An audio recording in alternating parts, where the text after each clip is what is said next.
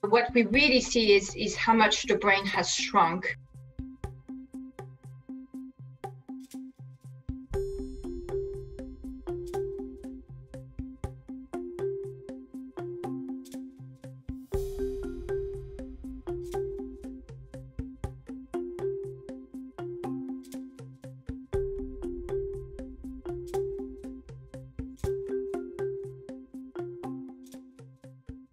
What is really different in this study is that we had mild participants who were not hospitalized. So they stayed at home. They were well enough, presumably, to stay at home. And some of them were even asymptomatic.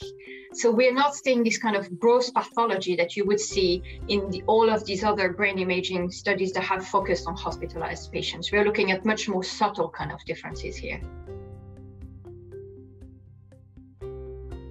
Very first thing is that greater, change in the shrinkage of the brain, but also a greater cognitive decline. So what we see is really that there's a decline in mental ability, in being able to perform complex tasks in the participants who got infected.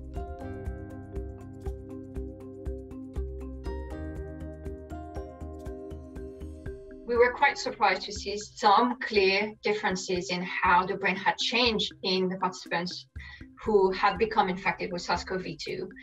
But what is important is also to bear in mind that the brain is plastic and can heal itself, whether it's because the symptoms are, slightly lessened and getting better, or because the immune reactions or new inflammation is also going away, or maybe the virus is getting cleared.